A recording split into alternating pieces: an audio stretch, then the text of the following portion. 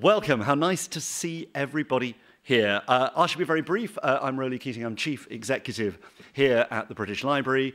And everyone, guests and audience, are extremely welcome to Comic Connections. And we have an extraordinary programme to accompany Comics Unmasked around the corner. But secretly, we think tonight may be the highlight of the whole season. You're very lucky to be here. And not just this bit, but what's going to happen all over the building tonight. I suspect the exhibition doesn't need huge introduction. You've either seen it or you're about to see it, I hope.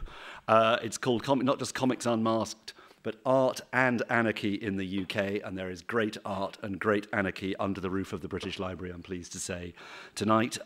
Its curators, or two of them, are with us tonight, Paul Gravett and John Harris-Dunning. I'll be handing over to them in a minute. They put the show together with my colleague here at the library, Adrian Edwards, our head of printed historical sources, which gives you a clue, I hope, about the range of the exhibition we've put together here at the library. Everything that human culture tries to print and produce, we try to collect. And the glorious tradition of graphic novels, comic art, dating back not just decades, but centuries, is something we've always collected here. But until now, we've perhaps not brought it center stage and given it that scholarly, obsessive care and attention we love to give to everything else. And I hope we're remedying that with a vengeance this summer. So we've drawn extensively on our own collections here with some fantastic loans. Everything from an extraordinary 15th century illustrated apocalypse, possibly the first comic strip we have, right up to 20th century material, remarkable manuscripts for Kick-Ass, Viva Vendetta, Tank Girl, other 20th century and 21st century classics, and including, of course, fantastic exhibits from at least one of our speakers tonight. Accompanying that, directly after this, if you have the wristband, you are into Late at the Library, where we have an evening of celebration and performance around the exhibition. The artistic director of the exhibition, the great Dave McKean, is revealing his Renaissance skills by performing music as well. Also on stage will be Mark Almond performing, Alex Tucker, Pam Hogg is guest DJ, and there'll be free entry to the exhibition there. That is to come, but for the next hour, hour and a half or so, our theme is Comic Connections. We have an encounter, I think a unique encounter, certainly here under this roof, and it's a wonderful one between two very remarkable creative people. Tori Amos, who is wonderfully breaking on one of her rare nights off from her current European tour, will be here a little later, breaking from basking in the glory of the praise that's been heaped on Unrepentant Geraldines, her new album, to reflect on other connections between music, comics, and other kinds of creativity. And her interlocutor and our first interviewee will be, of course, Neil Gaiman, who I think needs very little introduction for anyone who cares at all about the fantasy imagination in literature and on the page and in the brain and the heart of the great British tradition, and seeing how it continues under the spells that he weaves, whether it's on the pages of Coraline or the screens of Doctor Who. My kids, I know, worship Neil and are thrilled that he's here tonight. But he is here tonight in remarkable circumstances, having just flown in from visiting the UNHCR refugee camps in Jordan, home to thousands of people from Syria at the moment. So the world of the imagination and the world of reality feed off each other all the time, and I'm sure that will be one of the themes tonight. It's wonderful to see you here tonight. Thank you for coming. I am going to hand over now to our two curators and two hosts for the evening, Paul Gravett and John Harris-Dunning, to take things from here. Thank you very much.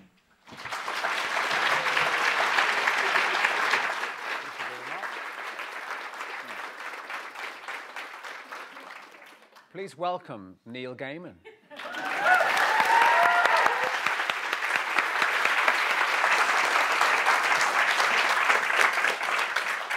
So, a delight to have you here, and extraordinary circumstances, just in terms of the British Library, for one thing, doing so much for comics, which is perhaps a surprising thing to find. We're definitely in the future that I hoped for. It seems to be coming true, doesn't it? Yeah. I mean, I remember... We've stormed the bastions. Well, one of them at least. There's that peculiar feeling that we may have won. And now what? Now what do we do? Yes. I mean, Paul and I have known each other now for about... Is it about... Pushing 30 years. It's about 30 years, yeah. And he was actually my... more or less my first comics publisher. Yeah, I like it. I wear that with pride. Yes, yes. Well, almost, because you would have been published by this magazine that never happened, the Hunter Tremaine Borderline, which lived up to its name, being a bit borderline. It was borderline. Yeah, it didn't happen. But that was your connecting place with McKean, I think, wasn't it? That was where Dave and I, we went to the offices of this Wimpole Street offices of this comic, which turned out to be a telephone sales company from which he'd been fired but still had the key so he could get in. And it was very kind of smooth, suited operator types there, weren't there? This isn't really comics people. I didn't think. It was very strange. But you came down and you liked what I was writing and you liked what Dave was drawing, and we came over to you and we said, and I think you said to us, would we like to do a 5-page strip for Escape? Just something short. And we came back to you... For Escape magazine, actually. For Escape magazine. Here. Yeah. And we came back to you... That was Escape. And we came back about a week later and said, you know that 5-page strip you invited us to do, would you mind if it was a 48-page graphic novel called Violent Faces? And what did you say to that? Obviously, no, don't do it. No, it has to be 5 pages. No, of course, it was wonderful. You said yes. But obviously something in that period had really gestated. The two of you and David, really hit it off, and things were clearly growing in a way that you hadn't expected, perhaps. I think a lot of it was we both... There were comics that we wanted to show people that didn't exist. And it was that thing where I'd realized that I would be talking to people about comics and they were not seeing what I was seeing in my head. As far as I was concerned, it was like comics was this huge, shining city. I remember I was working as a journalist at the time. I was writing for a newspaper, a very short-lived newspaper called Today. Which was soon yesterday, really, which wasn't it? was yesterday incredibly quickly.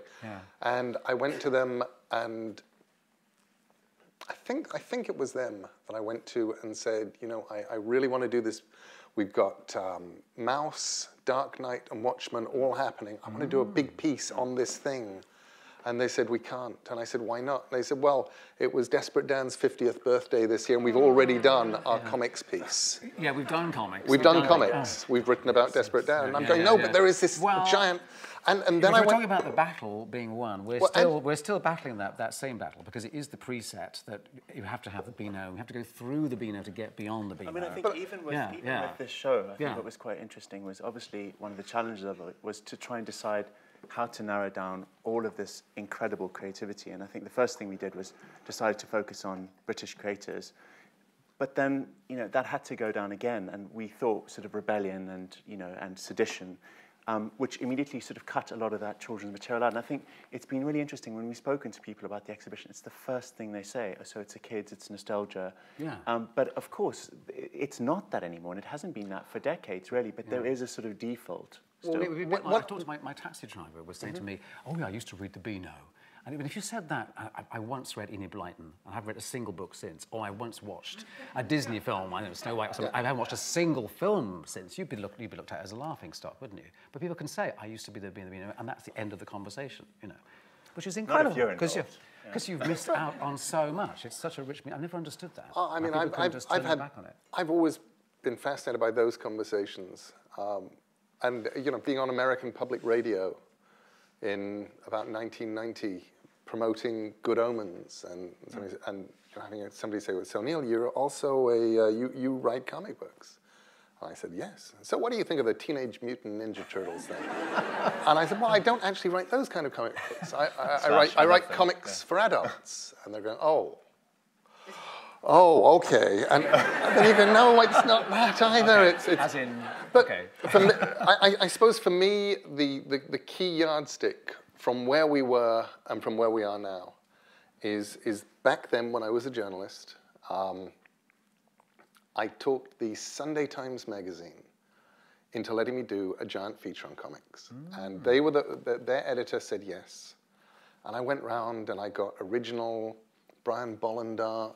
There was some great, he was just working on Killing Joke, and Frank Miller had almost finished Dark Knight, I think, and we got some unpublished Dark Knight stuff, and I did interviews with Alan, with Frank, with Dave Gibbons, Dave Sim, the Hernandez brothers, and I handed this piece in, and I was so proud of it, and heard nothing. And finally, I let a week go by, and then I thought, this is very peculiar, and I phoned the Sunday Times, and I said, hello, this is Neil Gaiman. I sent in that article, and I said, right, yes. I'm afraid I read what you sent in, and I'm afraid I do have a bit of a problem with it. I said, okay, well, what's the problem?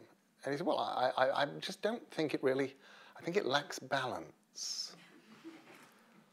And I said, okay, well, whatever it is, I'm sure I can put it in. He said, well, I'm not sure you can. You see, these comics, you seem to think they're a good thing. Yeah. And we immediately realized that the balance he needed could not be added by me. And they paid me actually the largest kill fee I'd ever received for that article. And I would rather have had the article published and received nothing. Interesting you mentioned the Sunday Times, because I will be provocative and say that we should all look at this Sunday Times, because our good friend Valdemar Janacek, does fantastic documentaries about the arts, etc., has written a review of the exhibition Comics Unmasked over 2 pages, which is great. But there might be in need of balance. Yeah, so get tweeting, everybody. Have a look at it. I mean, we don't know what it's going to say quite yet, but we gather it's going to need some... It may cause... Actually, we want to cause a bit of a stir with this show. We don't want us to be... We all love comics and it's all... We've won the battle, because we really haven't. Tori and I got a crash course walking through the show backwards just now with you, which was a complete delight, seeing the stuff there and seeing how well comics in England fit into both the literary and the artistic English traditions. I mean, I get very puzzled when people say, well, of course, books for adults never have illustrations. And you go, well, Dickens always did. Exactly. It was intrinsic. In fact, it was one of the things that set the tone of Dickens. You knew if you were in a comedic or in a serious, and Dickens began his career commissioned. So why do you think we have this huge schism within, to say that pictures and words really shouldn't be mixing and shouldn't be cavorting with each other on the page? And do you think that's collapsing slightly with a modern culture which is much more visually led, and it becomes more, I don't know, I almost feel like comics should be coming more and more into their own now, and I think they are in a way. That kids are reading them on tablets and phones, and I just don't think there's that same baseline of sort of judgment. They're playing, gaming is in the same breath as filmmaking, is in the same breath as TV. I don't know that there's still those divisions. I think the divisions between media exist.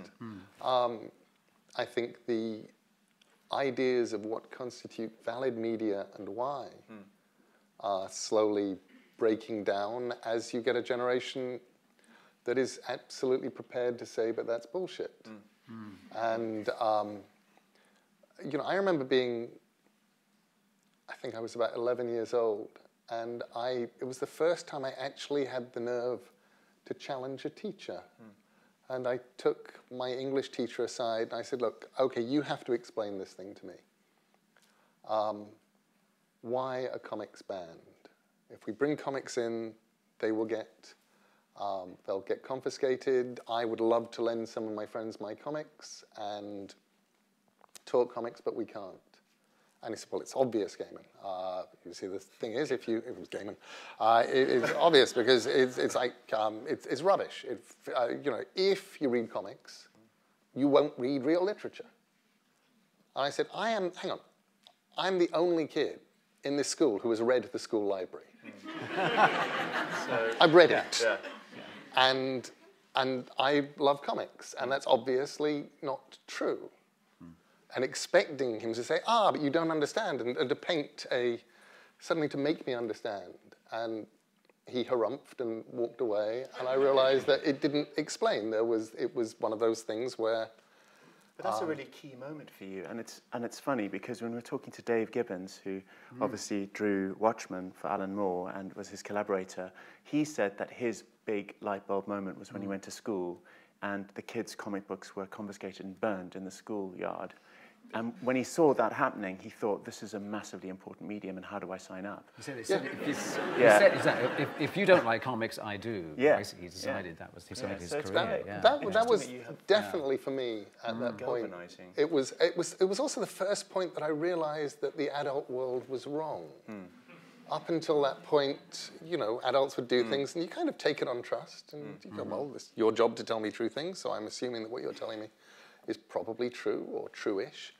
And it was the first time that I actually got to measure up what I was being told against my experience and what I knew and go, this is not true. And a lot of your work, I think, references literature, and you interchange very, very easily. I mean, I think your comics, I don't know whether you're doing it consciously, but you have a very literary bent in your comic book output as well. Was that something that was conscious, that you felt you wanted to fight that corner? Because I have to say, funny enough, with this show, the reason I initially approached the British Library and basically that we decided to do this was because it felt like of all the cultural institutes, this would be the best one because it would unpack that side of storytelling, because it's one of those funny things that people don't necessarily understand the process of making comic books. And having written comic books myself, when you say that to somebody, they always say, does that mean that you sort of, somebody hands you a page and then you write some words up? You know, I mean, fill in the balloons or something. No, actually, it does have to be written first, and that, you know, so Jesus. But you know, so it was. That was quite a conscious decision. Was that something that you felt that you wanted to address with your work, or was that just a natural process of your creativity? I don't ever remember going, I think I'm going to be literary. I remember an awful lot of, I think I'll write the next panel. And I want this to be interesting. But I also thought... Sorry, it was important that when you did Violent Cases of Dave McKean, the key thing was that on the back of it, it didn't say superheroes or whatever, or comics, it had said general fiction. Do you remember that? I remember that. You and Dave were so happy about that, because that was the point. There's all these other kinds of storytelling that don't sit in these, trapped in these little genre formulas. It was, what was important for us with Violent Cases was having a comic that we could show people, where... Because what was frustrating for me is that I would show people Mouse or Dark Knight or Watchmen, and they'd say, well, it's superheroes, or it's Batman, or it's mice and cats. I mean... it's funny animals. And you're going, well, okay, then let's make a comic that, you know, has, to the best of my, whatever I was, 26-year-old ability, has all of the values of mainstream fiction. It will get drawn by Dave with all the power of 23-year-old Dave McKean just finishing art college. And we will take it out to the world. And Dave's dedication was something like, you know, to my teacher Rowley, look, this is what we meant by comics. Because he'd been having that argument too. He'd show people comics, and they couldn't see what we saw. We saw the potential, and we were perfectly willing. You know, I remember with Watchmen, Alan Moore showing me the black and whites of Watchmen, and not knowing what this was, but just reading it and going, okay, everything's changed. This is. There is a line in the sand before this comic, and now I'm reading this. But it was such a special moment, though, that all of you were working in that time. What do you think created that? I mean, looking at this show, one of the things that I'd suggest maybe is that for the first time there were quite a lot of regular weekly comics that were starting to support more interesting material, but there was still this massive leap that you all made. What do you think? I think the biggest thing was you had a bunch of particularly writers who had grown up loving comics as kids and teenagers, outgrowing comics in the sense that there wasn't anything around for us by the time we were 16 or 17, but believing that there should be, and then going off and reading everything else, and coming back to comics in our 20s, having read all the novels, having... What I thought was most interesting is when you get me and Grant Morrison together, or me and Alan Moore, or me and Jamie Delano, or any of the Pete Milligan, we weren't talking superhero comics. We probably weren't talking comics very much, apart from the fact that we would occasionally talk, travails with artists. But mostly what we would be talking was interesting poets we discovered, interesting writers. I remember giving Ian Sinclair to Alan Moore and saying, I think you should read his stuff. I think this is interesting. That Grant Morrison gave me Lucy, oh my God, what's her name? The New Mother. Anybody out here know who wrote? Say it loudly if you know. I've just blanked.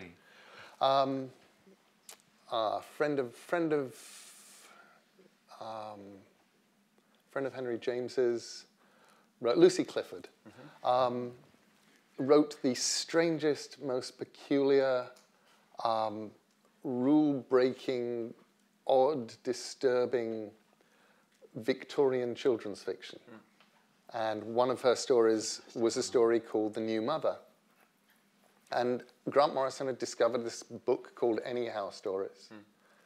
And I just remember him sort of telling me the plot of The New Mother, about how these two children named Blue Eyes and Turkey run into this wild child in the village who has an instrument called a pear drum, a musical instrument. And she explains to them that if they look inside, they'll see little people dancing. And when she plays the instrument, and they say, well, will you do it for us? And she says, I'll do it, but you have to go home and be naughty first. So they go home and they're naughty. But then their mother says to them, you can't do this. You can't be wild children. You have to be normal children. If you're wild, then I will have to go away. And your new mother will come with her glass eyes and her wooden tail. But the children do not listen, and they go back, and the wild child in the village square says, no, you must. You have to be more naughty, and finally you'll get to see it. They go back, and they're naughty, and this happens a couple of times, and finally they go home, and their mother's packing. And she says, I'm sorry, I have to go now. And she leaves. And then they hear, coming down the road from far away, the swish, swish of the wooden tail of their new mother as she approaches, and they see the setting sun glinting on her glass eyes, and they run off into the forest where they live. And the new mother moves into their house, and sometimes they peek through the door. And, if anything inspired Coraline. Okay. It was just the realization that, okay, if Victorian writers for children could do that shit, I could do that shit. Well, I was showing you that wonderful comic that we've got, the Dolly's Revenge comic we've got in the exhibition, which is just like a nightmare, with this girl that's been maltreating her dolls, and they come to life and do the same thing to her and hammer nails into her head and cut her hair up, and fantastic stuff. It's all that kind of straw Peter cautionary tales. It's meant to make kids behave. It has a kind of, in theory, a message of being, actually, you should behave. It's not, is it subversive, that story? Or is it actually saying you should behave, otherwise you'll end up with this terrible situation? I think it has this glorious surface of we are telling you a cautionary tale for your own good, behave or your parents will go away. Yes. But actually what it says is the world is fucked up and weird and cannot be understood or comprehended, and there are pear drums that may or may not exist, and other mothers and new mothers, and your mother may leave. Yes, may abandon you. And which I think is a much more interesting sort of version of reality. Definitely, yeah, it's got levels to that. I think we might want to invite our other guest up at this point. Okay, sitting here, do you think? Yeah, okay. I think so. Why don't you put Tori next to me and move up there, so you flank us. I've warmed the seat up for you. Okay, so. Could we please welcome Tori Amos? Tori Amos.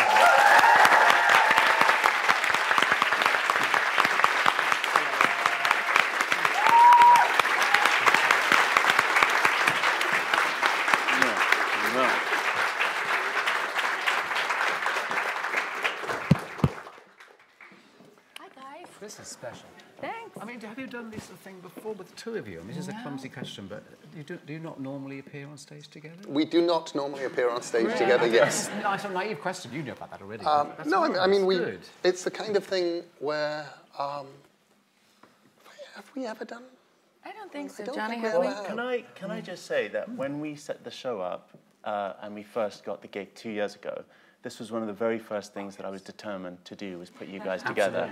So we are really, really pleased that both of you in your kind of mad lives have managed to actually make the time to join us. Yeah. We took So our it's first good selfie. magic. We had our first selfie We did. together. Oh my God, this is serious. Ever. And the crazy bit is we have been friends now for 23 years, and as far as I know, there's one photo of us together. Okay, this which gets rolled out every time that somebody needs something. This one photo of us taken in Minneapolis in 1996 gets rolled out. So finally, there are more photos. Can we find out how you guys met? What happened? It was Rance Hosley's fault. It was. Yeah, it was. I can tell you from my story, which is I was at the 1991 San Diego Comic Convention, and I was doing a signing.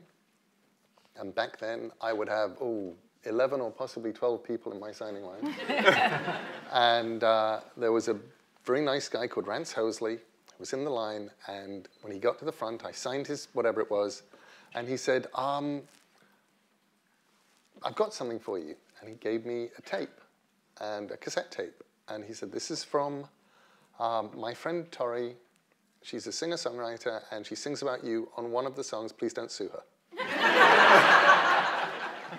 and I took it home with me. I didn't play it or anything at the thing. Took it home, and it wasn't even the first one of the cassettes that I'd been given that I played. I remember the first one that I played was sort of Scandinavian harmonium death metal. It was like, "Oh, Lord Morpheus, come down from the sky." It was Sandman music. Was it actually Sandman There music? was, yeah. People used to give me, especially at San Diego Comic Con, they would give me cassettes. Their interpretations of Sandman. And it was mostly really bad. This is a double-edged compliment. That's what you were up against. Like. And then So you thought Tori's might have been something like that, I suppose. I had no idea. I'd never been given anything that was good. And I put Tori's in. There's an archive of these. Is there somewhere? We should really need to. Actually, many of them magically became blank cassettes and were reused for other more. We reused them, yes. But Tori's, it wasn't Little Earthquakes. It was about half of the songs on Little Earthquakes and half of the things that wound up being B-sides in the Little Earthquakes days. But I put it on, and one song in, I was completely blown away. I did that thing where you keep driving because you don't want the music to end, and there was an address in the thing, and it was a London address, which I thought was a bit weird because I thought she was American. And I sent some comics and a note off just saying, "I think you're wonderful." And then a few days later, I opened it up. Actually, I think I wanted to find out what the songs were called because there was no information about song titles, and to see if there was more information. And I realized there was a phone number. So I dialed the phone number, and Tori answered, and I said, "I'm just listening to your music, and you're wonderful. And who are you? And tell me about this." So, and she did sing about me. There was this line about me and Neil hanging out with the Dream King, which I love the fact that we were hanging out before we'd ever met. It was meant to be. We were hanging out. Yeah. Because Rance was how do we talk about Rance? He's wonderful. He was an art student, and he needed a place to stay. He had dated a gal that I used to babysit. This is how crazy connections are. And they had fallen out. But he and I stayed friends. He was like a little brother. I'm Neil's big sister, and Rance was like a little brother. And what happened was I let him stay at the flat in, it was behind a church in Hollywood, and I would stay with my boyfriend so that he had a place to stay. And he was obsessed with metal music and comics. And there were comics all over. I would come into this place, and there was comics everywhere, the wooden tops, all kinds of music playing. And I thought, oh my goodness, he's taken over the flat. I don't know what's happening here. And I would just start, as an older sister does, you just start perusing. So what is he into? What's he like? Yeah. And so I started reading. What was I reading? The Doll's House? No. Yeah, it would have been Doll's House back then. And I think it was may have been Calliope was the one that I think was the first one he gave you. Did you immediately feel that rapport with his work? Because you know, we're showing a couple of slides which are completely random, but one of the things that interests, well, this is actually, okay, hear me out. This is a good one to start on, because that is mythology, which is something they have a lot in common with, and actually, strangely enough, that is the Egyptian goddess Sekhmet, who you have felt quite close to and you've referred to. Mm-hmm. And you are really interested in the Egyptian goddess Bastet, who is in... And Sekhmet turns up in Ocean at the End of the Lane as well. Of course, yeah. And so there are these parallels in your work. Did you immediately feel that rapport with what he was doing in his comics? Well, because he had mythology through it. Again, it's the only comic book I'd ever read.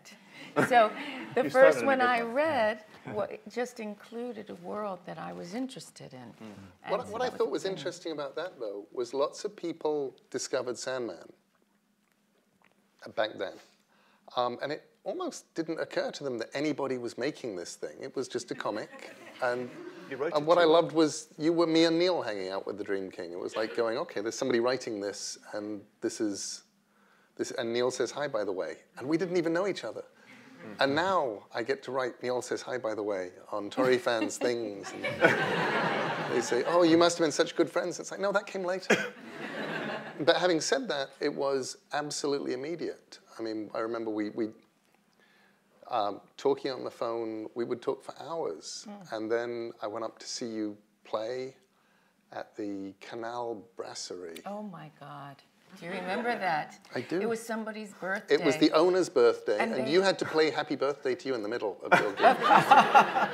But in the middle of Crucify, and they were looking... Do you remember that? Yeah. I do. And you came, and they brought the Melody Maker, somebody, there was a journalist. The gig existed, if I remember correctly, you explained it to me, because the gig only existed because Melody Maker had to see you do something to write about it. So your publicist had arranged this thing where the only two people in that space to see you were me and the guy from Melody Maker. Right. You'd invited me, and she was sitting with the guy from Melody Maker. And I came in and you waved at me, which I thought was quite impressive because you didn't know what I looked like. But I figured I must have looked like me by that point. And then we went off and you acted out the Silent All These Years video. Did I? Yes. You were going to be shooting it the next morning, and so you acted out the entire thing on the tube station platform for me. And you were going, and then I'm this little girl, and I'm in a box, and the box is going to go around the world. Do you know, Tash is cringing right now because she is told you cannot act out things at the train station. So well, that's not. Go on. Yeah. Tash, who do you think you get it from? No, you were doing the full thing, and I think we were definitely friends from that moment. And I introduced you to Dave McKean, that's right, who did that wonderful little cover. But what was happening is we would exchange. We would just start talking and then busking, and then sharing stories. So Neil is a great talker. He's a good listener too, a wonderful listener. But he would talk about mythology, and that was really exciting because I don't even know what we talk about half the time, but it would last for hours and hours and hours. It would last for hours and hours, and we would build things. Yeah, I mean, a lot of Sandman, and Sandman in weird ways came out of being friends with you. The more or less, I don't even think I've ever told you this. Pretty much the entire second half structure of Sandman was figured out during your gig. It was down in Houston somewhere, and it was your first proper big gig. Was it Shore Theatre? The Shore Theatre, yeah. Yeah, the Shore Theatre. Oh. And did I play the Shaw Theatre? You did. It was your first big London gig. And I just remember sitting there while you were playing and just going, oh, I know how this works. And it was a sudden figuring out that, okay, I'm going to have Lucifer playing piano in his nightclub, and I'm going to have and this will happen. And it was like I had all the pieces in place, and I had the overall shape of Sandman, but by the end of that gig, I knew exactly how The Kindly Ones was going to work. That's funny you say that, because that's how mediums cross, I think. Yeah. So there are times I'll be reading something of his, even now, I mean all the time, but back then as well, where I'll be reading something some story, and all of a sudden you start hearing combinations of melodic combinations or rhythms, and it might only be a word or a phrase at a time. And of course I'm looking at the pictures, but I'm hearing it's the story. And then the muses come and visit you, because see, it's strange how, I mean, we've talked about this a long time. We both believe in the muses, and we express it in different ways. But Calliope was a great story about the muses, and the idea that if you don't acknowledge the muses and honor the muses, then they stop coming to you. And yet how they come sometimes is very much, you go to other mediums, so it makes sense that I don't always go to music to get music. You go to different places. I go to dance quite a bit, the painters, a lot of the artists, but it's the storytellers, and mythology is a big place where story would come through. You never want to get your inspiration from people doing the thing that you're doing. That's not where you get your inspiration. And it's like the thing that I was talking about, the fact that with the other comics writers, we didn't talk comics. We talked everything else. Otherwise it becomes a photocopy of a photocopy of a photocopy, as you've said. It just feeds on itself. It feeds on itself. And, they can inspire you. Absolutely. They can push you. And you can look at something and go, oh, I didn't realize you could do that. If you can do that, then I'm going to do something even cooler. Or die trying. Yeah, that's right, that's right. Which is really fun. But, you know, the things, if I wanted to point at things that inspired Sandman, things like Sandman #6, the Diner Story, 24 Hours, came out of going and seeing the Peter Greenaway film, Drowning by Numbers, which has gone on to become one of my favorite films and was pretty much one of my favorite films from then. But just going, oh, I didn't realize you could structure something like this. He just structures it, counting 1 to 100, and when he reaches 100, you're done. And then I thought, well, I wonder if you can count your way through a comic. I've got 24 pages. What could I do in 24 pages? Well, I could do 24 hours. I could do 1 hour per page. And then that entire conceit fell apart, because I thought, well, I can't actually. I need like 5 or 6 pages just to set up everything in the first hour, so I'm going to have to go half pages later on. But it was that idea of going beat for beat for beat through 24 hours inexorably, because I had 24 pages that took me into it. And it's not something that I would ever have got from a comic. It was something that you get from going outside. And Tori and I think, we do inspire each other. I come away from conversations with her inspired. I come away from her music inspired. There's also something that I think the two of you share, which is you're both really quite fierce. And in terms of that work that we're showing some of, like Sandman, I mean, it was deeply controversial when you think that someone like Kevin O'Neill was banned by the Comics Code Authority for crucifying an alien. Like, who cares? And then in Kevin's defense, the Comics Code Authority did say that he was the only artist whose style was unacceptable to the comics. It didn't matter. He could have drawn anything, and he wouldn't have been allowed to, which I love. What a compliment! So it's fantastic. He was so proud of that, as he should be. You know, and you know the controversial images that you had in your album line. I mean, you were really pushing the envelope as well, and that's something I really admired about you guys, and continue to admire about you. And it's something we're trying to really highlight in the show, is that. And it slightly concerns me that I don't see an awful lot of that really kind of pushing or attempting to change structure as much. And that's something that worries me, particularly in terms of spirituality, or even a discussion of spirituality doesn't seem to... Well, that's funny you say that, not to interrupt you, dear brother. But the thing is, somebody was asking me before about the sexuality in the music industry. And hey, whatever gets you off, do you think? That's the way I see it. But you brought something that's very important to the table, which is not all of it. Sometimes it's not, many times it's not subversive. It's not as if the envelope, you do some, You know, you say, okay, put your clothes on, love. You know, you're not saying anything. Now, I encourage everybody to express themselves the way they want to, but you're a bunch of artists sitting here. So what I think is important is you're talking about pushing the envelope. Now, that is about intention, isn't it? Because somebody, we were walking through the sex tent downstairs. Now, what's interesting about this, though, is we were looking at it, weren't we? We were looking at things from the 18th century. And we were talking about a material that had to go to France and to get back in here. And when you think about some of the work that's downstairs and the intention behind it, and what it was causing people to do, and the art behind it, that's what's so fascinating. You're talking about pushing the envelope. And that's what I think we've been committed to do. And sometimes that is about spirituality, because it is talking about the heart. The heart's the most dangerous place. And we've talked about this for years and years and years, that once you take your clothes off, that's the beginning. Now let's take the skin off. Now let's go underneath. Let's go into the cell structure, into the DNA. Let's talk about the thoughts that are there inside your being, that you don't even know are there because you don't allow them to speak. So this is, we'll talk about allowing our other selves, the other Neil, the other Tori, to tell us the story they want to talk about.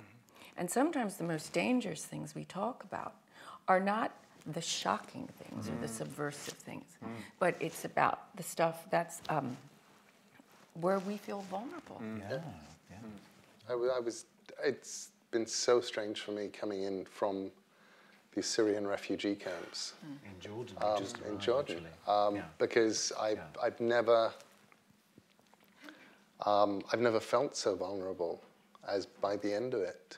There was a point where I went through these 3 days talking to refugees, realizing that the thing about Syrian refugees is they love Syria. They want to go back. This is their favorite place in the world. They think Syria is the best place. It's an awful lot nicer. It's an awful lot nicer than. What were you doing there? I was there for the United Nations Refugee Agency, UNHCR, and mostly because they discovered that when I tweet and just amplified their message, they were getting more people coming in than from anywhere else. So they came to me and said, "Would you like to be an ambassador? Would you like to go out and, just be a supporter, and we will show you what it's like on the ground?" And I said, "Yes, absolutely." Tell them what you saw. Tell them you were telling me this story, and I think they'll find it fascinating. You met somebody who works one way by day and then is a volunteer, and tell them you were there with the bandages. It was, what was amazing for me over and over those 3 days, and I will get there. But yes, over those 3 days, what I kept experiencing was, on the one hand, deep despair at what human beings could do to other human beings, at the fragility of civilization, at the monstrous acts that people were capable of doing. The awfulness, after a while, just of the fact that when people would tell me about how their houses were blown up, one guy, his house was blown up, he wanted to he was on his motorbike, he saw the house blow up, he drove back to try and get his kids out of the rubble, and was shot in the back by a trainee sniper who was just practicing on shooting things. And other people had stories that were much, much worse. And whenever I would talk to these people about, I'd say, well, who did this? Who blew up your house? Who shot you? Who cut off your cousin's head? Who did whatever the thing was? They'd say, we don't know. I began, well, was this Assad? Was this the rebels? Was this Ward's group? They're like, we don't know. And you start to realize that there is this monstrousness. But in there with this monstrousness, over and over again, I was elated and buoyed and held up and held together and got through it by watching people doing wonderful things. The fact that they've thrown together a city of 100,000 refugees, this camp, it's 100,000 people, and they've just built another one that will take 130,000 in the desert. And and they're out there and they're doing it. This guy, Ayman, who lovely man who showed me pictures of his house in Syria that no longer exists because it was bombed, and works all day for one of the, as a sort of community mobilizer, comes home at the end of a long day's work, and goes out on his rounds as a volunteer nurse, visiting people who need medical attention but can't get out, the old people, shut-ins. And I went with him on his rounds, and I watched, as he, a good-looking 22-year-old young man who on his walk home trod on a landmine and has no foot left. And for the last 4 months, every 2 days, Ayman's been changing his dressings. And then went to the tent where an 11-year-old girl, this beautiful 11-year-old girl who had, her mother was there, her uncle, her 5 sisters. Her father wasn't there because her father was killed in the same mortar attack that destroyed half her jaw and took out the bones in her upper arm. And Ayman was there unpeeling, taking off the dressing and putting the cream on and dressing this mess that was once this child's jaw. And I look around and and I've been asking these guys, how do you cope? The UNHCR people, how do you see? Every single person has a story of hell. None of them wanted to leave. It got bad enough that they had to leave. The journey to Jordan was dangerous, nightmarish. People talked about passing chopped up body parts. There's people, they've been shooting at women and children crossing the border. It's all monstrous. I would be fascinated, though, to see not only how this is going to affect your writing, because it will, but you telling this story to these creators here, how that will affect your process, because you're going to be open to, some of you already are. I wasn't open to this story because I didn't know it and I haven't exposed myself. But it will affect how I then investigate this story. It's going to have a big wider impact, isn't it, in effect, yeah. And I felt like I was doing some good because I tweeted yesterday morning. I can't believe it was only yesterday morning. Just did a short tweet about the shape I was in listening to some of these stories. An hour later, the BBC World Service are on the phone asking if they can interview me, and they do an interview and it goes out and it's heard by 70 million people. And I'm talking to them about the people that I'd followed through the registration process the day before, who were stunned, had not slept, had not eaten real food in a long time. They'd got to the point where they were eating cats and dogs and making soup from grass and tree leaves and things just to try and feed their children. The nightmare that they went through getting... So to be able to communicate that is very powerful. So tell that story. But I think, as Tori said, that the ability to really, you will tell that story in an extraordinary fashion, but you will have to process that, and it will take time. It's still very, very raw. Yeah, but I'm also proud of, you were asking where the cutting edge is these days. I don't think there was ever a point for me, and I'm pretty sure there was never a point for Tori, even at our weirdest, even at our most outre, and even at the points where we suddenly found ourselves in the press, where it ever occurred to us that we were pushing the envelope or trying to be weird. What we were doing was going, well, I've got stuff to say. And so you'd say it. You'd say the stuff you had to say. And most of the time... It comes back to what Tori was saying as well, which is sometimes what that's doing is opening you up and allowing you to be vulnerable, because you are aware that if you say something, actually there will be a response and people will come for you, so you better be absolutely sure of your intention. So I think that's what you're saying, is if you do something brave and you have the intention that's pure, you can stand behind it, whatever comes down on you. But if you're just doing it for no reason, you're going to get taken down. For provocation or something. Just before I met Tori, I went through a long, dark weekend of the soul. It wasn't a night. It was Friday through to Monday. Because I got a phone call on the Friday from my editor, Karen Berger, letting me know that a Philadelphia newspaper had been in touch because a guy who was a Sandman fan had committed suicide. And he'd left a suicide note, signed the Sandman, and there was a copy of Sandman on his body. And I had to go, okay, did I do that? Did I do something that could have tipped somebody over? What did I do? What was I doing? How did that happen? And I remember phoning Clive Barker, phoning Alan Moore, phoning anybody that I could think of who might have had similar things, and them talking through their stories, and actually going, okay, I think I'm a responsible creator. I haven't told any stories I cannot stand behind. Anybody who would have killed themselves after reading Sandman would have killed themselves after seeing the Bible or The Sound of Music. Or it's not, I haven't, particularly The Sound of Music. It only lasted till Monday, because on Monday I discovered that actually what had happened was this guy's boyfriend had murdered him.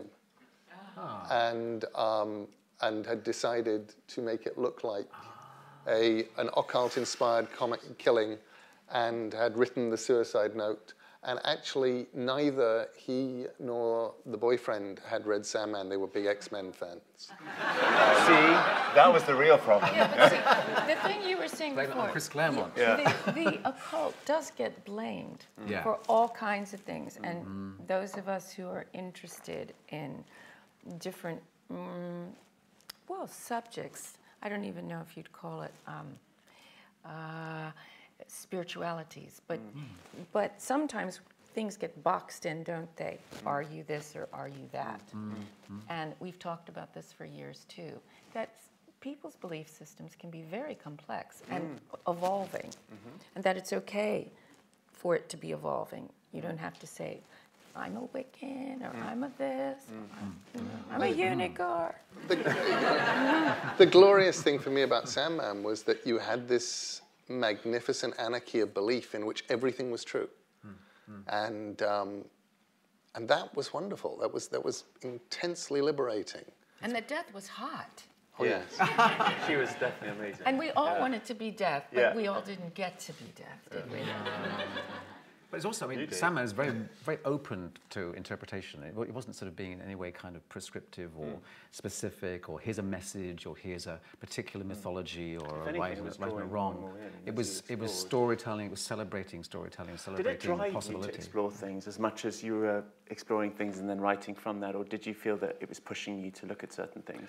It drove me to. I mean, for me, Sandman existed in this weird balancing act between everything that I had read, between, the point that I started to read and the point that I was writing whatever episode I was on, and the need to find stuff out. I remember my horror at realizing that I was going to have to write a French Revolution story, and that I had 3 weeks to research the French Revolution. How were you at history at school? What was your weakest subject at school? Weakest subject. History was one of my weakest subjects. I was a terrible teacher. It was all just dates and acts. I was going to say I was nothing human at all. I didn't fall in love with history till I was writing Sandman. How could you not fall in love with history? I mean, it's us. It was because all you had. It was dates of wars and occasional corn famines and things. Or corn laws, which were even weirder than famines, because at least I could. So yeah, I didn't. Suddenly, you had to gen up on the French Revolution, I guess. Yeah, it's been really interesting how quickly I could research things when I needed to, and because you'd go, okay, I need the nuggets, I need those things that suddenly bring everything to life, and they'd always be there. This is before Google. You had to go. You couldn't just look it up. But that made in weird ways, that would always make things easier. Because now with Wikipedia and Google and things, there's always too much information. what was great was you'd go out and you would find one book on the French Revolution, and you'd read. I read Simon Schama's French Revolution, and that was my research. For the Augustus episode of Sandman, it was Suetonius's Lives of the 12 Caesars, just the Julius Caesar and the Augustus chapters. That was the entirety of what can I build this with. I know there's a lot of other stuff about Augustus, but I will use this because the clock is ticking. And the hardest... Are you still quite a voracious reader? I mean, this is obviously reading with a viewpoint of I've got to do this. This is where my story's going. I must research it. But do you explore? I'm rediscovering my voracious readerness. Yeah. My voracious readerness went away for a little bit, and I couldn't figure out why until I realized I needed reading glasses. Because reading had stopped being fun, and I couldn't figure out why is reading, which was always my salvation, so much fun, and now it's not fun, and I've got books that aren't getting finished and aren't getting read, and finally went out and got those. Do you know what's really important, though, I find, is that I'm open to people suggesting to me what to read. So you and I have had this chat today. You're always telling me what to do, which is great. I welcome that. But you'll receive your reading list. He's going to give me a list, okay? Because I don't know about a lot that's going on downstairs. I just don't. So I know the Sandman, and that's the end of it. But I want to know. And at 50, I can tell you I'm at a state. Maybe when I was 28, and maybe you remember this, you wouldn't always cop to how stupid you felt, because sometimes you just feel that people. It's that one up on you, or they make you feel that you are stupid, or you make yourself feel stupid. You know what I mean. You feel with my friend Roz Caveney, I would have conversations with Roz, and she would always talk about stuff that I didn't know, as if I did. And I would never cop to it. I would simply run away and read the thing before the next time I saw Roz, which meant that my reading, very often in very interesting, I discovered these great things I would never have discovered. Just go, yes, Roz. And then run away and read it. So if any of you want to tell us something to read, we'll go read it. But it's about balancing time. So as a creator, you're always having to balance input and output, right? So you have to figure, guys, sometimes you've got to push yourself on pilgrimage. You've got to do it. So when you stay in your safe place all the time, you've got to break the routine sometimes in order for the different muses to come. And you don't always have to experience everything yourself, so you don't have to have 7 divorces, okay?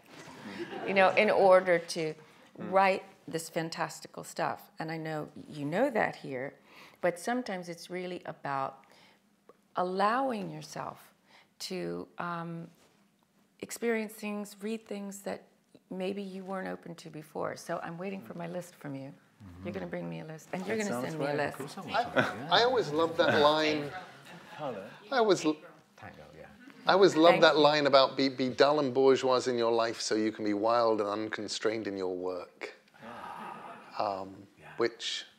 And what I've always loved about that is I've known people who were much wilder in their life than in their work, and I've known maybe people who were as wild in their life and their work, and then I've known people who were genuinely, you would assume, talking to them, that they were, retired bank managers from some small provincial bank in which nothing ever happened.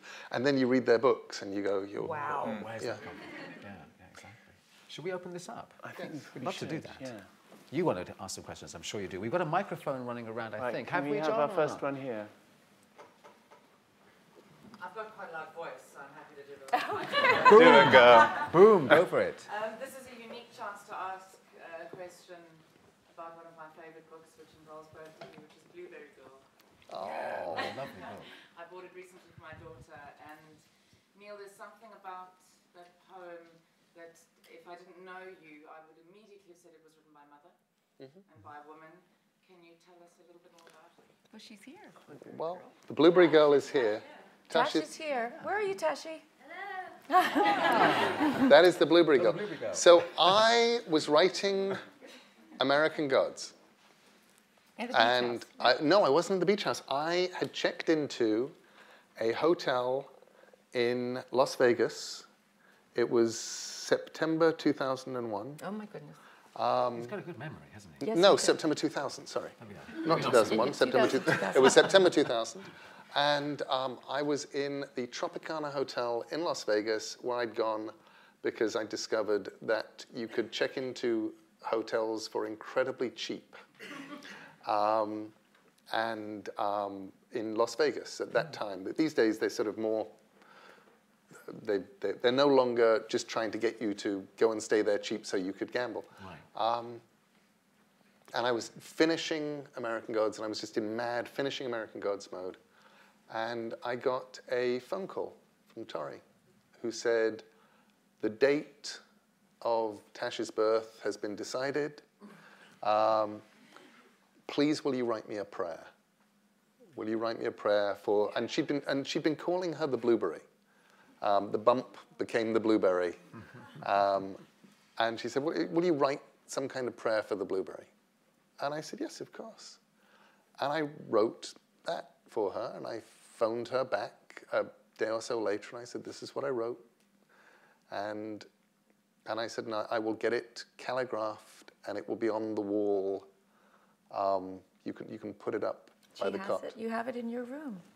So, from Uncle Neil. So that was where the poem began. It was simply written. It was never written for publication. It was written for Tash. As a prayer is interesting. And it was very much a prayer because that was what Tori wanted. She was a footling breech, Tash. So I was high risk. I'd had a couple miscarriages already. So Neil knew this, and it was with trepidation that she was late, and we knew she was a footling breech, and they said we got to take her, we got to bring her into the world, and he knew that, and so this was the prayer. So that was the prayer, that she turn up and that she get all that stuff. And it wasn't ever meant to be published, but what would happen is sometimes I would do it at readings. And before I did it at readings, I would always say, look, if anybody here is recording this, please turn off your recording device just for this bit, because this isn't for the public. This was something that was just for Tori, but I'd love to read it. And I would.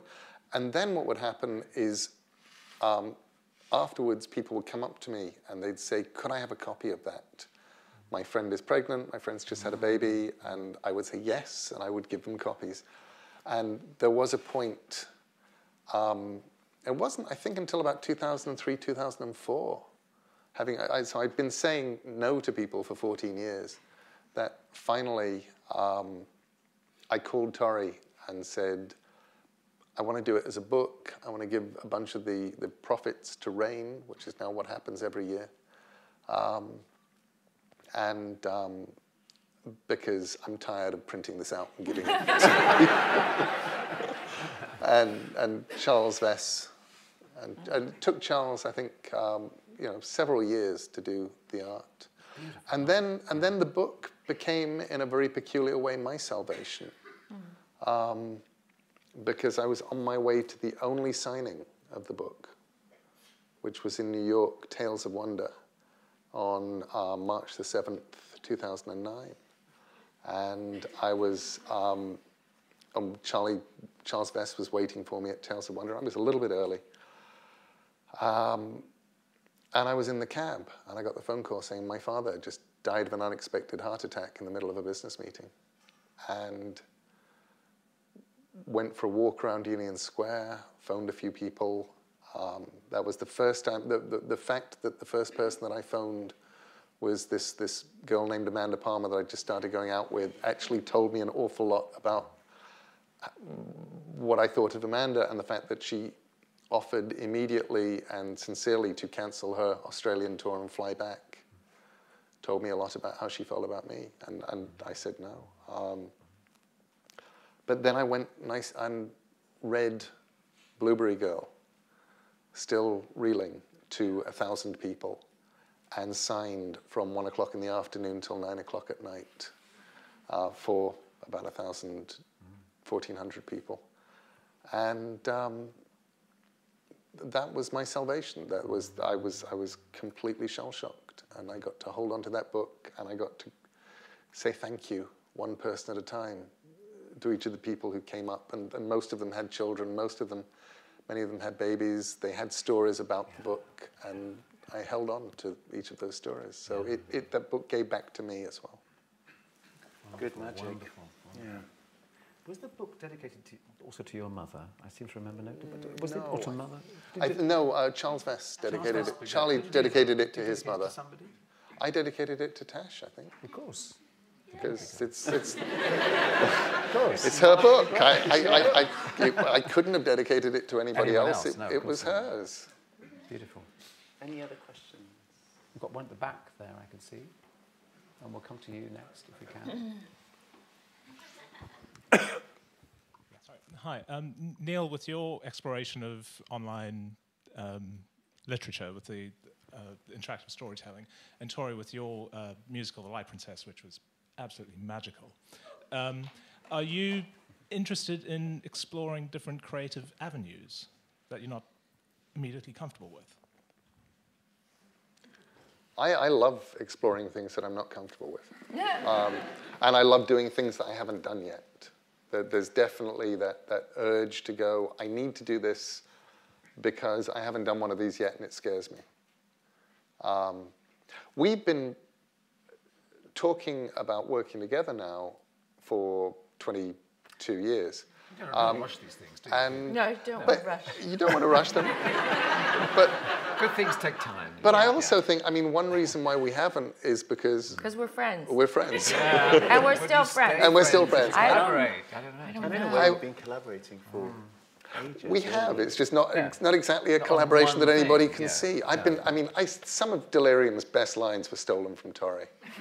Absolutely and unabashedly stolen. And We were it's just saying it's really funny that you'd actually created Delirium before you met Tori, but in a way you were kind of summoning her because she was just saying that actually she kind of really kind of grew into that as well and really loved that character and obviously gave back to it. So yeah, we would steal from each other. Yeah. Delirium. The greatest compliment. We'd have fun over pizza. And weird little things that would happen. You know, I'd do things that would wind up in her songs. I remember she was having a rough time once in Australia. And she phoned me having had a rough time for various reasons. And I couldn't think what else to do, but I just finished writing a story called Snow Glass Apples. So I said, right, sit down, I'm going to read you a story. And I read her 6,000-word story. I was paying for that phone call. Yeah. Right, Johnny? Oh, that's really I'm still paying for that phone call. Bloody hell. At Australian phone call rate and hotel rates, not just... But it was worth it, wasn't it? Yes, it was worth it. Yeah. And it turned up, it turned up in carbon. Yes, absolutely. And you've done the same thing for Neil too. I mean, this is what really impresses me most is that there's a wonderful rapport between you and a connection and a support for each other, which I think is a fantastic example of friend love, which I believe is a term that's being used. But have you come across this one? Friend love? But it's just genuinely, you just connected immediately, even before you met. Honestly, but I think it's wonderful. But it really is. You know, you're there for each other. We're best friends, and the thing is, we've always been best friends. It seems like. Two guys together hanging out, looking at chicks, or two chicks together, you know, talking about shoes. You know? But because that's just what it's always been. We were definitely best friends from. We weren't best friends. We were old friends from the moment that we met, which was very peculiar. And I don't think I've ever done that with anybody else before or since. Just that feeling of I've known you forever. And it's the same both ways. And the weird bit about that is we can go months and on a couple of occasions years and not talk until we need each other. And then we're on the phone and we're there. And it's I need you now. You're on. Yeah. Questions over here. There's a microphone just here. Go ahead. Both of you have written about mythology in very unique ways and mythological characters, especially Lucifer. I was wondering if you both feel that your conceptions of those characters match up with each other, and if that's something you discuss. we've almost never, I don't think we try particularly to match things up, mostly because we also change our minds and do different things. So, I mean, I've definitely created at least 3 different Lucifers in my time with different motivations and different kinds of stories, and may well do some more. Tori's Lucifer was something else again, and you know, such a beautiful album. Different from Satan, obviously, Lucifer. And the light bringing. Yeah, the light bringer. And we've talked about that a lot, been fascinated about the angel story. There was a Saint Lucifer as well, which I think is just lovely. Tell us about that. Is there really a Saint Lucifer? Well, yeah, I think he's disappeared. I think he may have disappeared in that great house cleaning. The dodgy saints. In dodgy saints. But even, the weirdest things happen even to the real saints. I mean, there's a poem that I was thinking of reading tonight, and now that I'm talking about this, I suppose I probably either may or may not, depending on the fact that I will give away the plot. But Saint Columba is one of my favorite saint stories, is how he murdered Saint Oran. He and Saint Oran, Columba and Saint Oran, landed on the Isle of Iona. They came over from Ireland, and they kept trying to build a church, and the church kept collapsing. And Saint Columba had a vision that what was needed was obviously to kill Saint Oran and bury him in the foundations, and that would make it stay upright. So he did. And 3 days later, feeling a bit guilty, they figured they should probably dig him up and just sort of check on him. And so they started digging him up, and St. Oran sat upright, and his eyes opened, and he said, "Oh my God, I have seen it, and I have had this huge and amazing revelation. And let me tell you, Columba, monks, everybody, hell is not what you think it is. Heaven is not what you think it is, and God is nothing like what we have thought God is." At which point, St. Columba, very sensibly, said, "Stone the heretic." Because obviously, if you've been dead 3 days and you're coming back to life with information of a huge and important kind about death and reincarnation, you just need to be stoned. So they piled mud on him and buried him, and he's still there today. And there's no undiscovered writings. The writings of St. Oran. That's what we want to read, isn't it? He's still there on the Isle of Iona. And Columba was buried briefly on Iona, but then they took him to Downpatrick, where he is buried with St. Patrick and St. Bridget. But this is what's kind of weird to me, because I didn't know this story. And I was on Iona years ago, and there was a wonderful, fascinating woman there who was there in the Abbey. And somehow I was convinced that she'd killed a man. And I don't know how all that happened, but she ended that song is Twinkle.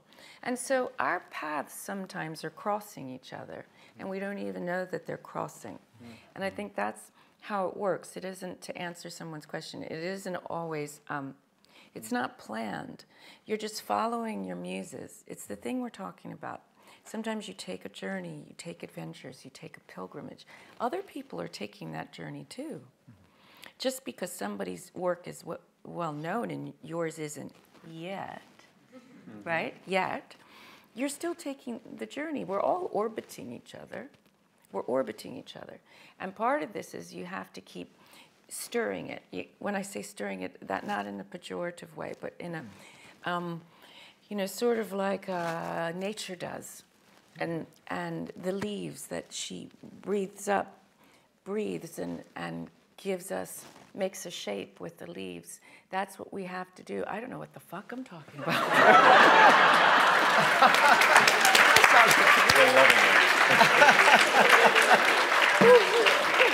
And those are the conversations that we've been having now for 23 years. What is that? And they're exactly like that. That's true. Sounded pretty convincing to me. Yeah. The science of nature. Okay. Yeah. Tori, I really wish I could think of a brilliant question for you because I think you're amazing. And it's taken me a lot of memories to take me back to when I could even say that I was 17 yet. But Neil, I have a really silly question for you that has kind of... Long time ago, I went to a discussion with you, and you said you were waiting for Futurama so you could be a head in a jar. Obviously, you didn't wait. You finally did take Simpsons. Is it because of Alan Moore? Why did you decide to finally accept The Simpsons? Why did I... Well, I had been, not even slightly subtly, going up to Matt Groening for at least the last decade. And whenever Matt and I would be in the same place at the same time, I'd say, so, I want to be a head in the jar on Futurama. And he'd say, you know, we were thinking that maybe you could be a cameo on The Simpsons. I'd say, yeah, I want to be a head in the jar on Futurama. And so then it got kind of silly, because then Matt Selman from The Simpsons is like, we're going to do a Simpsons episode with you in. I'm saying, but I wanted to be in Futurama. He's like, no, it's really good. Will you do it? I said, well, I guess. Maybe this is my stepping stone to becoming a head in a jar on Futurama.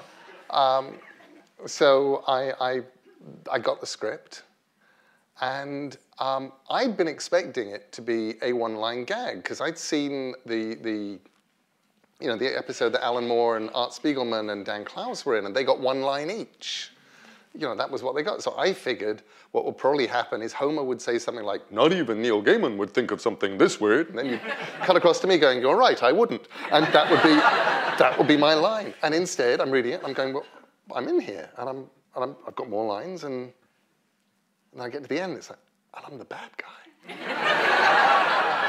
Okay, so I was completely sold at that point. And then ever since then, when I've been seeing Matt, and I last saw him in Vancouver in March, he came to a midnight reading that I did, a midnight ghost story, and he came over at the end, and he said, that was great. And I said, yeah, head in the jar on Futurama.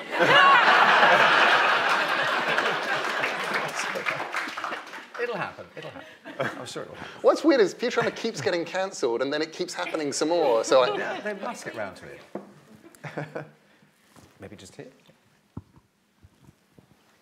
I was just wondering, I have to admit that I'm a bit, I haven't read that much. The few things I read, I was in love with it. I just wonder if, you also in good relationship or friends with someone like Tim Burton? Actually, I don't know Tim. He's one of the very few people who... That you don't know. Oh, I don't know. I know everybody, like 3 million people in the world. No, I for some reason, and we have friends in common. I think we've never worked together, probably because he is scared of my hair. That's my theory. Competition. It's just... But I love his work, and I did get to work, of course. A lot of people think I've worked with Tim Burton because they know that I have very obviously worked on Coraline with the director of Nightmare Before Christmas, which was only renamed Tim Burton's The Nightmare Before Christmas about a week before it came out, which was quite a surprise to Henry Selick, who had directed it and spent the previous 4 years of his life making this thing and taking it from these sketches by Tim and creating the script, creating the story, creating the script, creating the songs, creating the look of the characters. And which I only thought was a bit unfair when the Coraline posters came out and said, from the director of Nightmare Before Christmas, and people were going, it's an attempt to make us think that Tim Burton directed it. And you're going, no, it's not. It's an attempt to make you think that the director of Nightmare Before Christmas. So. You've got a question just here? Thank you. One great bass player, Tony Levin, was asked by a Bass Player magazine whether he would consider teaching aspiring musicians, and he was umming and ahhing, saying it's not really what I do. But if I ever were to take on somebody, I probably wouldn't teach them to play the bass. I would probably take them to the kitchen and teach them how to cook proper pasta. I think you both get where I'm going with this. If you were taking on an apprentice for a day, what would you possibly teach them? Keep it clean.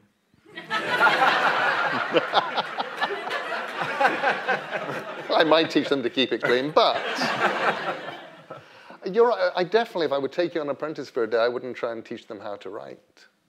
But I might try and teach them how to read. Or I would love to go, take them for a walk and show them what I'm thinking and what I'm seeing when I go for a walk. That might help. My answer is so much better than his. That's because you had I was doing the busking thing to give you time. I was giving you time. Yeah, thank you, brother. No, on one hand, what I'd say is I think, to be honest with you, this is going to sound weird, but the creative side isn't always the one that challenges people. Why do you think in the music business, besides people stealing records, why do you think there aren't a lot of people that have long careers?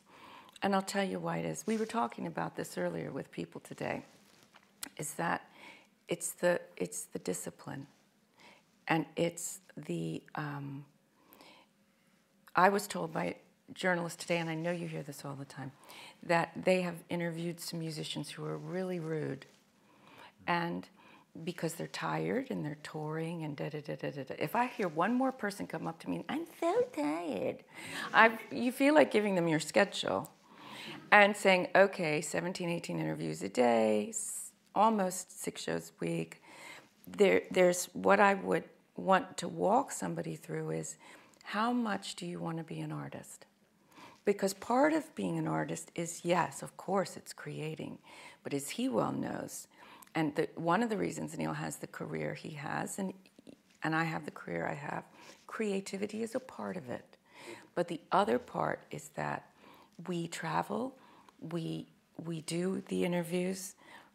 I'm having a blast being here. I want to be here because I'm learning something. You're giving something to us. That's the truth.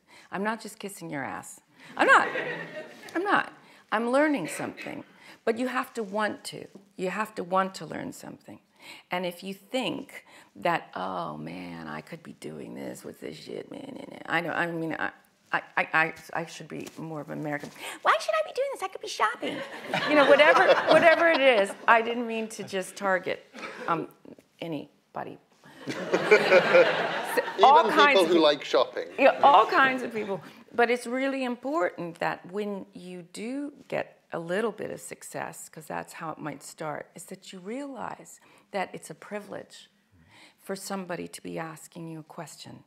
And what you might want to do is listen to what they have to say. Because being able to hear your story and somebody else's story, I've heard a few people hear their story, and their stories then change the show. Last night's show was different because of the stories I heard in line. But if all you're interested in is your own thing, and we know our gig right now, we're supposed to be talking, but part of the gig is listening. And everybody has a perspective that's worth hearing. Everybody. And sometimes people think, well, I haven't, it's almost like the Billboard charts of pain, and we've talked about this. If you haven't been through this, and this, and a meat cleaver too, then your story isn't worth telling. And we all have to think for a minute, wait a minute, that's not how inspiration happens and how we inspire each other. Everybody's experience is valid. And some people come up to me and say, well, I don't really want to tell you this because I've heard the person's story in line before. And then you think, my God, you're already positioning your experience in a pecking order. And so once you start opening it up, you open up and don't judge. You don't start rating, like pop charts. You can't do that with human experience. And so, yes, Neil kind of trumps us all today because he's been to Syria and he's had that experience. However, hard to compete with that. However, then there's so many stories that I was hearing yesterday, maybe of the personal nature, that is completely humbling. And sometimes it's just, I came here, I've lost my job, and that's all I have to say, but I need some inspiration.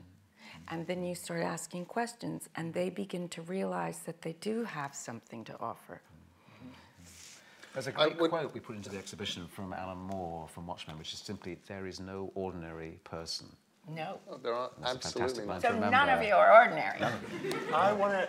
How many more questions do we have? No, we're actually done. And we're out of time. Yeah, and I kind of want to end it there. It's just such a perfect place to end it on that. And thank you so much all for coming, and really thank you so much to our guests. It's a dream come true to have you guys here. Thank you.